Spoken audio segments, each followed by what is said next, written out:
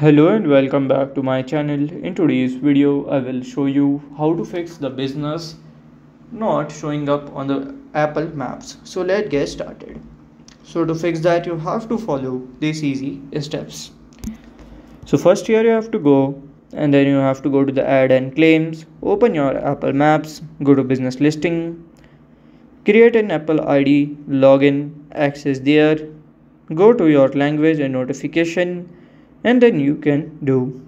So this is how to fix the business not showing up on the Apple Maps. And if you find this video helpful, make sure you like, subscribe and share the video. Thank you for your watching.